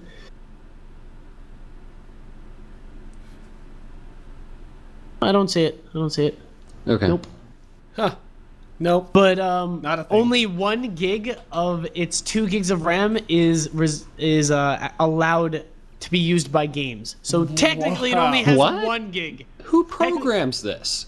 That is the Wii U. That's why I was saying That's low specs. The specs Very for low. the Wii U are so the specs for the Wii U compared to everything else. There's never been as great of a hardware difference. The hardware for the Wii U is about 1/4 to 1/5 as powerful as a PS4 and an Xbox, and they're selling it for almost the same exact price. Sorry, Go not. Nintendo. Go Nintendo. Way to have the gonads. That takes a Wii lot U of is balls. $300. A Wii U is $300. The PS4 is $400. Why would I want a Wii U to play, Mario Galaxy, which I don't even really think is that great of a game, or I like Galaxy yeah. 1, I hate Galaxy 2. so unless they actually came out with some good games, which I've yet to see, I don't see I no named reason you to a get couple, another like, Wii U. right off the bat. Which ones? Well, the ones that were shown at E3 were, it was, Sonic Lost World. That sounds good. Yeah, it's, Bayonetta 2. Is that exclusive? Yeah. Oh, I'm gonna cry. Now I Hey, have to buy a Wii U. the only reason that Bayonetta 2 was exclusive was that Nintendo was the only company that showed interest in giving that franchise a second chance. Really? What do you mean a second chance? The first Bayonetta was amazing. No one else wanted it. What do you mean nobody wanted it? It was amazing. The No game one companies. wanted It was it. so The good. game companies apparently don't think so. Gamers, on the other hand, It seem to have a was vastly so different opinion. good. There's Pikmin 3, the next Donkey Kong Oh, Country. I really need to buy a Wii U now. Wii Ouch. U. I And think there's you also just the lost wonderful me. 101. And there's even games out that I think are good. There's okay, I like Zombie U. Okay, I like Zombie U. It's a really good return to survival horror that you don't see a lot nowadays. It's like a lot of survival horror games nowadays are just stupid co-op action-y explosions. Running Resident Evil 6. Resident Evil 6, Dead Space 3. Yes. Yeah. Yep. Bad games are bad. Well, Well, not really bad. It's Not like bad, I enjoyed Dead Space 3 as an action game, but Not as a part survival of me horror. inside was silently weeping. yeah, no, I understand what you're saying. I really do. Oh, It's like Dead Space was great. The first Dead Space was great, but then Dead Space 2 came along and had to action things But up. oh Lord. I disagree with how poorly the games are ported to the PC. I'm so happy that the next generation console is coming out, because then everything will be so much easier to port, because it'll be so much easier for the developers Yes. and look Oh yeah, amazing. I have this weird theory about the I know I'm really thinking far ahead here, but I have this theory about the next generation of consoles that they're gonna come with replaceable parts. I'm gonna take them all apart and fix all of them. I don't think they're ever going to do that. I honestly believe that they're not going to do that, because the reason a lot of people get a console is because they don't want to have to be concerned with specs. They don't want to have to be concerned with replacing modules or anything like that. They want to open it, take it out of the box, plug it into an outlet, plug it into your TV, and they want to turn it on and play. That is why people get a console. If they want something like that, they get a PC, because then they get much better they get better games out of it. Right. If you it's just interchange plain hardware, fun to work on it. and then what you're going to get is you're going to get developers that are going to start developing games that say, oh, requires this module added on. And it's just going to add more to the cost. N64 did that. Oh, yes, the N64. It's going to be really unpopular if they do that. I don't think they're ever going to do that. I remember doing that for Majora's Mask, is getting that little special, Well, Majora's Mask is my favorite Zelda, so screw you. No, I loved Majora's Mask, but you had to buy that extra part to replace that one part. Well, I didn't buy the extra part. It came bundled with Donkey Kong 64. Yay! But yeah, no, I don't see them ever doing that, honestly. They might, but I'm more inclined to agree with Miche on this topic. So, yeah. Josh, you're outnumbered. Sorry. Yeah. I'm not doing it on purpose. Yes, you are. Totally on purpose. You're right. Totally on purpose. But I mean, like, I'm still going to take them apart. So anything else from E3 that stuck out to you guys? What was it? Some stuff. Hold on. Hold on, I got this. I'll talk. I'll talk. Dead Rising 3. As much as the concept interests me, I've never played either Dead Rising. Neither have I. In no particular reason either. I just haven't. I saw Dead Rising 3, and I'm like, really? They're really going this route? Dead Rising is supposed to be about having fun with zombies. Yes, it is. I've noticed. I've not played, but I've seen other people play. Dead Rising 2 was freaking hilarious. I'm gonna cross dress and run over zombies on a tricycle. I feel like Dead Rising was kind of meant to poke fun at the other zombie games. I feel like that's why they made it. It kind of is. Dead Rising 2 was hilarious. The first Dead Rising was hilarious. It was all hilarious what you were forced to do in those games. And Dead Rising 3, the developers came out and said, and I quote, "We're trying to make the game more like Call of Duty. We're trying to appeal to the Call of Duty audience." Call of Duty is for Call of Duty, and don't try and muscle in on us. Yeah, it's like, hey, guys, do you know what those Call of Duty players are going to be doing when Dead Rising 3 comes out? They're playing Call of Duty! That's right. Yeah. They're not going to pay attention to this copycat. Because I need my quickscope trick shotter 360 montage, and if I don't get this, I won't be awesome on YouTube. Yeah, that's what everybody does on that game. They're not going to be dissuaded from it. Nope. Not at all. Also, this wasn't announced at E3, but they finally gave us a view of the campaign, and I am personally looking forward to this like no other. Total War Rome 2. Oh, Lord. I can't wait until that game comes out. I have played every single Total War game since Medieval, the first one, and I'm a huge fan. Hardcore. Yeah, when I saw that game get announced, I'm like, wow, I personally don't care, but that is cool.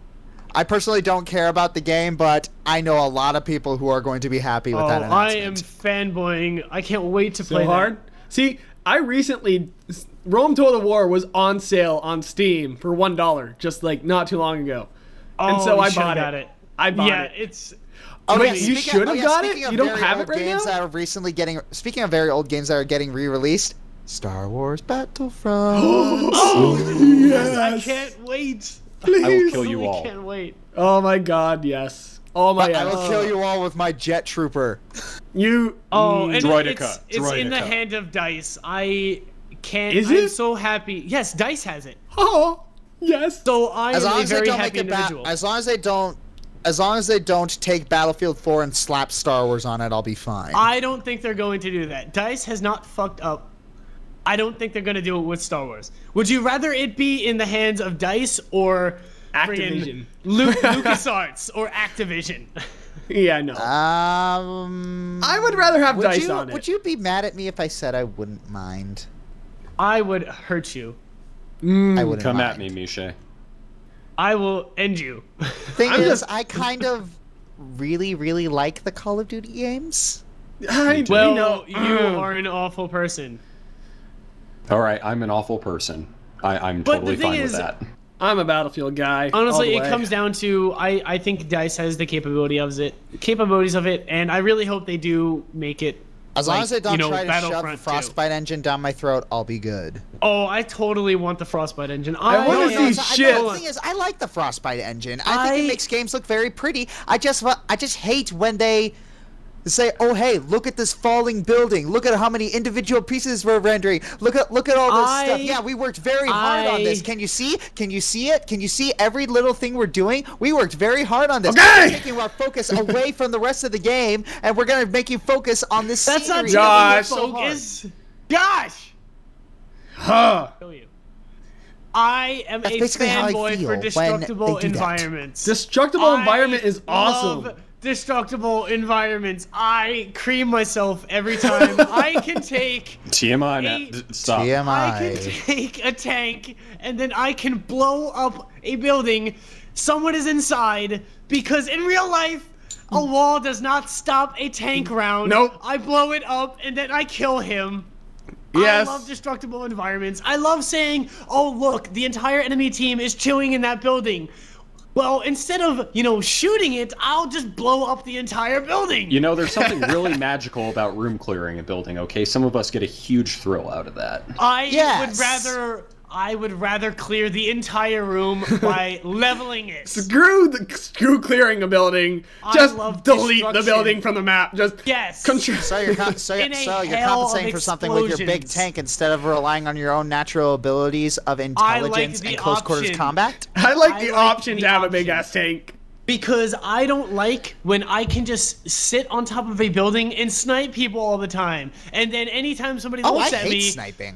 and then anytime someone looks at me, I just say, oh, well, I'm going to, take one step back and then can be completely See- out of the line of fire. I like say, oh, look, this guy's on top of the building. I can't shoot him. So you know what? I know he's Bye-bye, there building. and he's doing cheap tactics. So I'm just going to blow out the building from under him. And this is what I'd like to say. How often are you going to be the tank driver and just looking at the real life stuff? Because if we're going for realistic here. I'm not We going, aren't going for realism. There- We there's are a not. difference between realism and having an accurate portrayal of war.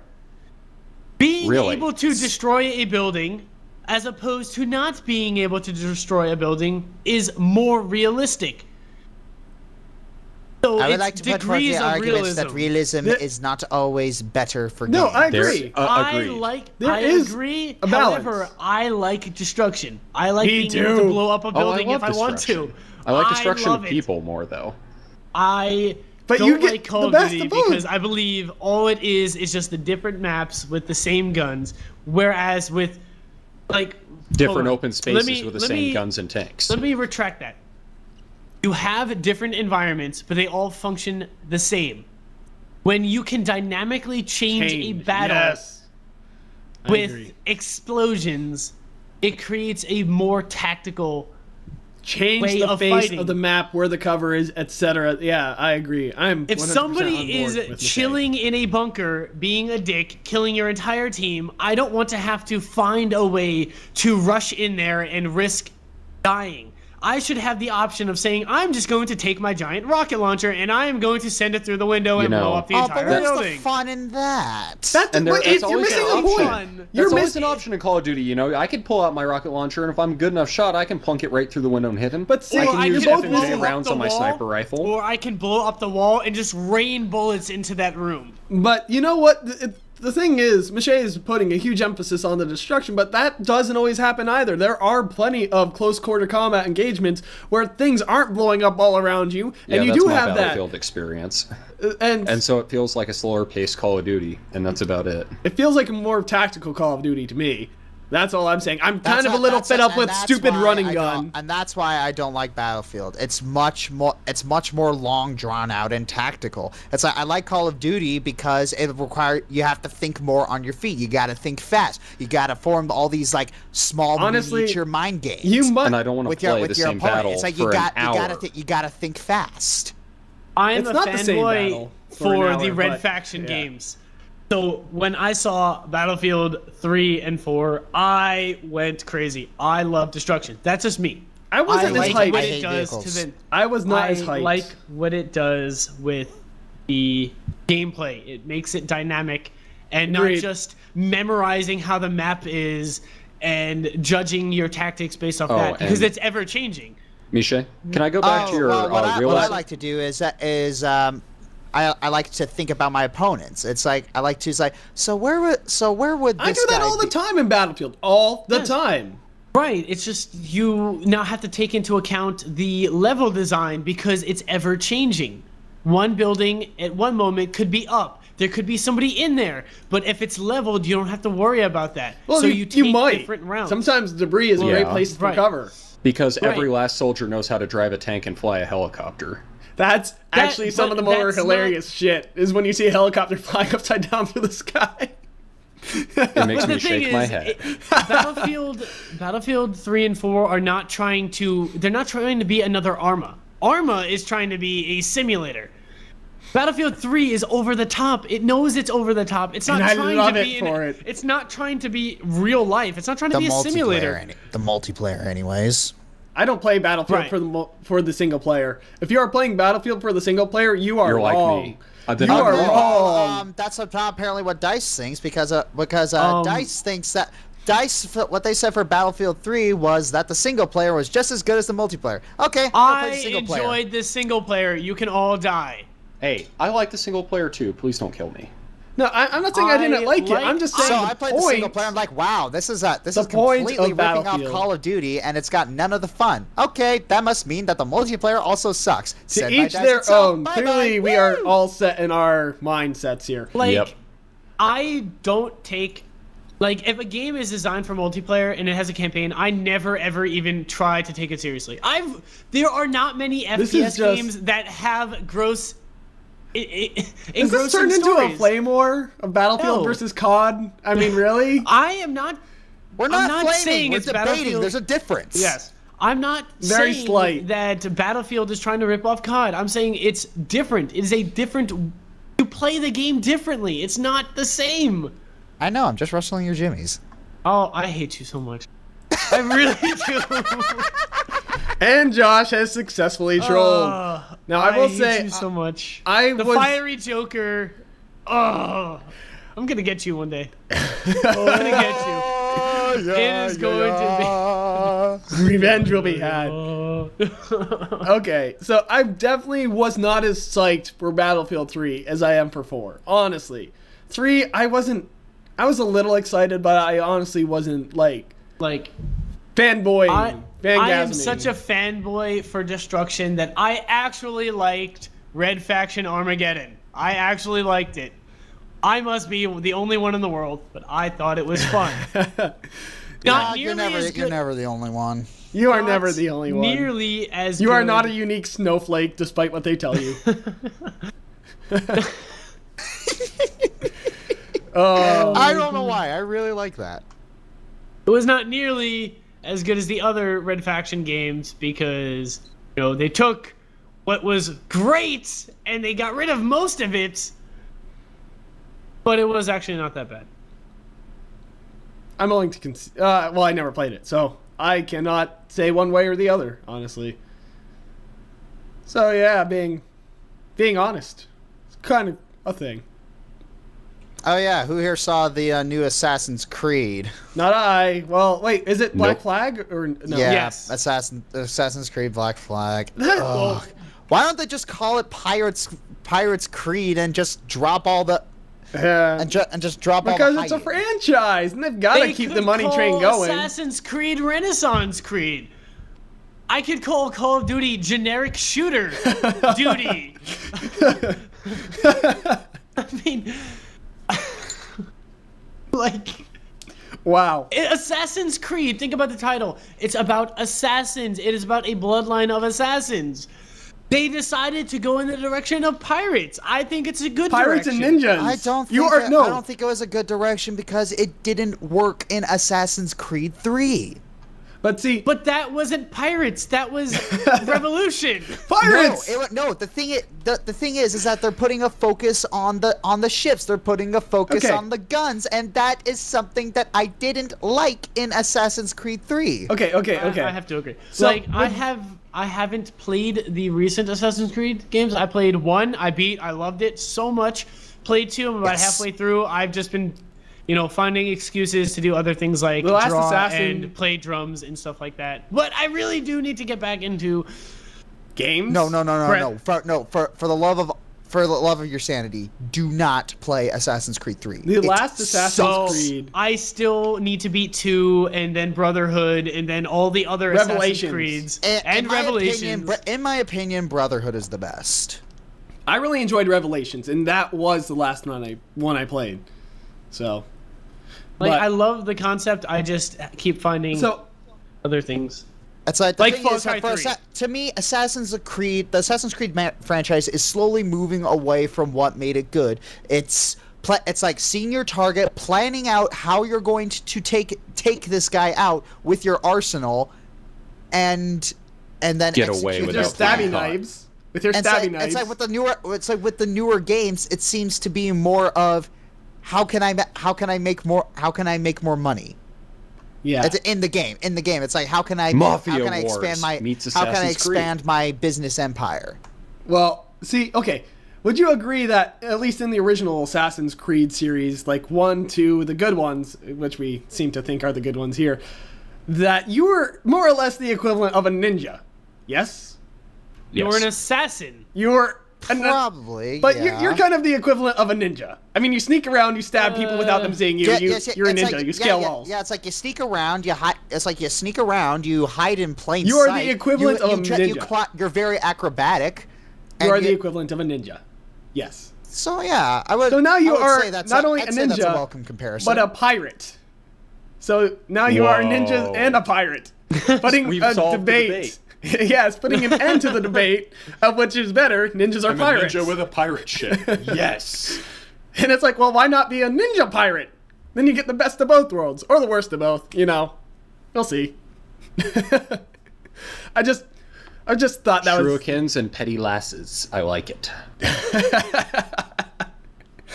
I just figured that was something I wanted to point out. Is you are now a ninja pirate. Disney Infinity. What is that? What? Disney Infinity. Oh, I think I remember something about that. How long are we gonna keep this going? Because I mean, we could probably keep talking about this. Just looks like an awful game. I'm looking at the trailer. I'm like, nope. Again, nope. Spider. Not AVI. Dragon Age 3. Yeah, whatever. Dragon Age 3 opinions. I'm looking forward to it because I was a fan of the first 2. Okay. Yep. But I don't know. We didn't really see it. We didn't really see anything about it. It's I do think that Dragon Age 2 did end on a sour note. Yes. I, more than anybody, did not like the ending of Dragon Age 2. Not going to spoil anything. It's just totally not how I would have ended it. Like, here's how I would have ended it. It's like you're given the choice between the High Templar and the Big Mage. It's like they're saying that. Remember, no spoilers. It's like your only choice is to choose one of them. Do you know what I would have done? You know what? The world would be better off without both of you. Bam, bam, both of them dead. I played the first one, but without spoiling anything, I feel like the ending. I was siding with the mages through and through, so you know how I felt with the ending. Yeah. Because it's like, oh well, we are propagating said image about how the mages are evil, and then well, you have allies with the mages, and then the ending, it feels like, you know what, that was awful. I'm not gonna hint out because you can probably derive the spoilered ending if I go into why, but I felt in a way backstabbed by the ending because I sided with the mages. I felt backstabbed. I felt nothing because I didn't play the game. So I kind of struggle to understand, like, if you really look at the game, it's kind of biased against the Templars. I thought the opposite. Really? I thought it was biased against mages. I really thought that the game was really discouraging you from siding with the Templars. I don't know. When I started playing, I got like halfway through the first one, and I got really tired. What they did with Anders was unacceptable. Well, what I was talking about is in the perspective of the story. The story is against mages, but like mechanically, the developers urging the player, I think they were urging them towards mages. Because what the Templars were doing was unjust, but I'm saying from a lore perspective, it was very against mages. The lore, yeah, it's like The mages. ending. Like, Mages if you look are at the ending. mages in the terms of the story are very looked down upon, and yeah, you can kind of see why they do the things that they do. But then you look at the ending, and I'm like, what? But in terms of the things they made you do in the game, the choices that they had you decide between, it's like, yeah, they were kind of banking on you siding with the mages.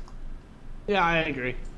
So it's like, but what they did with Anders, back to Anders, it's like they just sucked all the likability out of him from Dragon Age Awakening. Good job. Good job, game developers or writers. It's like, well done. It's like Gone was the snarky apostate mage that named his kitten Sir Pouncelot, and instead we get a whiny, broody, emo guy who says, I'm tortured. And it's like the Templars are evil. Blah. Yeah. Blah. I can't wait until somebody abducts you and like violates you inhumanly and just tortures you for days on end. What? And then what? when the police rescue you, I'm gonna be like, well, I was violated and it hurt. Because like you are a horrible person, Michelle. Going through something like that changes horrible. Going through something like that changes people. Going through something like what changes people? Just having a spirit of justice that inside you. That's it. That's Justice wasn't exactly the nicest individual in the world. Justice was a dick. And also that thing was kind of gone. It's like the whole thing with Dragon Age Awakening is like, oh wait, when did that happen? Justice going into Anders. When did that happen? I don't know. Again, I didn't play it. Because the way I played Dragon Age Awakening, I left Justice at the city, and I took Anders with me. Oh yeah, because in continuity between stories, that's awesome. However, your choices mean nothing. Your choices mean nothing. Hold on. That's the biggest problem with Dragon Age 2. No matter what you choose, no matter what you decide, you're forced to pick between two sucky decisions. Yes. And both of those decisions mean little in the end. Yeah, if you think about it. There you go. Hey, Josh, Misha. Can you two convince me to start playing this again? Because I never really got over the entire world hates you and you have no friends, and every time I enter a new area, somebody is hired an assassin to kill me. I'm dead. Which one are you talking about? The first one. I can't do it. It's someone's hired an assassin to kill you. Are you talking about that one dude? The one dude that you pick up for your party? No, I got him, and then I got past that, and the immediate next scene, it's about time a Grey Warden showed up, and we get rushed and killed in like 4 seconds. It's like, what? I don't remember that. Maybe trying to enter the dwarf area. Maybe you're just a really, really unlikable person. Oh, I'll keep that in mind. But going to what I was going to say about Dragon Age 3 is the first one, I believe the story of the first one was amazing. The writing was great. The gameplay, the actual battles, Yay. That sounds so fun. A mage. I play as a mage in every single game. Playing as a mage in the first one, your auto attack was just you pointing your staff at them, and then like this tiny little ball of fire would just kind of like slowly, like kind of gracefully bury its way to the enemy, and it would hit them for damage. And the second one, you are like a freaking martial artist with the staff. Like you're flinging it, and you're like hitting them, and I was like, oh my god, this looks so powerful.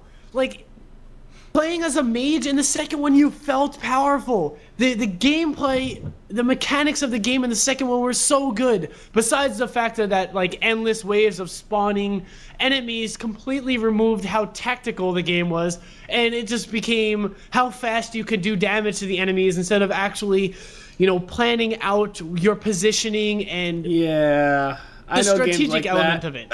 Call of Duty World at War.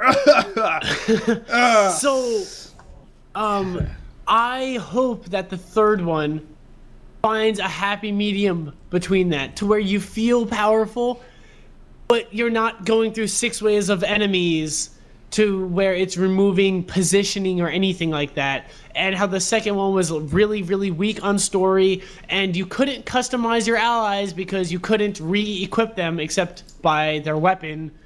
I hated that. But I loved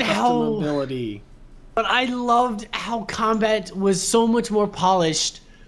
I hope they find the happy medium in the third one. I really, really do. I just invented a new word, by the way. Customability. I'm pretty sure the actual word is customization. Yeah, I've heard that quite a few times. New words. My concern is Dragon Age 3 is coming out for the PS4, the Xbone, the PC, the 360, and the PC. The PS3. Yeah, I think it's going to be... It's coming out on the PC twice. It's so good. Yeah. The 360 and the PS3, I think, is really going to hold it back bad. It's possible. I think it's going to hold it back. It's possible. I can see that. But we'll see. It's just a matter of time at this point. So much games, so much discussion, so much fanboying, and total discussions, not Flame Wars at all, or Josh trolling or anything like that. Oh, Josh, fucking fiery Joker. So. Oh, and apparently Lost Planet 3 is coming out. Wait, what? Lost Planet what now? 3. Lost Planet 3. Huh. I enjoyed the first one. The first one was good. The second one was a bit of a disappointment. I hope they do the third one correctly. I agree. The first one I really enjoyed. Second one was very meh. I never even beat it all the way through. I just lost interest. And Mirror's Edge 2. We'll see how that one goes. The first Mirror's Edge, I didn't play it, but I watched people play it. It looked very good. I can say that much. But no personal experience on that. But yeah, I mean. But yeah, I mean, this podcast has been going for like 2 hours. 2 hours. All right. Yeah, let's end this. This is our largest podcast to date. That has been published. It's all about video games. This is our longest podcast to date that was published. There is another one which I never speak of except for this one instance. Well, now you've spoken of it, now haven't you? Yeah, but it will never see the light of day. It still exists. Banish it into a dungeon in the place we banish it to. It still exists on my computer, but I haven't been able to delete it. I haven't brought myself to delete it, but I haven't brought myself to editing it either. I know. I don't know what will happen with that thing, but yeah. Podcast over. So let's wrap this up. Please. I'm hungry. I need food. I am hungry too. I'm about to order food. I need Chinese food. I need Advil. I got a migraine. I was going to order Chinese food too. Hey, Josh, you want to order Chinese food? You don't live in the same spot. I know. You want to do it anyway? Nah. So. Okay, whatever. I'm tired. Leave me alone. Yeah. I can go for hours, because I am tireless. Rah, rah. Not really. That was really... No. Just no. All right, let's just wrap this up. Yeah. Yes, please. Someone say... Just Good night, FOB. Everyone, have a nice day, night, evening, wherever you happen to be. Take care. Oh yes, happy Flag Day. Is it Flag Day? Yes, that too. Yeah. Yes, happy Flag Day, then. And if you got a topic you want us to discuss on the FOB Equestria Podcast, just simply send us an email at fobequestria@gmail.com with a submission titled podcast and stuff. Yeah. And stuff. You can add and stuff if you want. This has been the FOB Equestria Podcast. Michelle out. Spangle signing off. Semper Philly.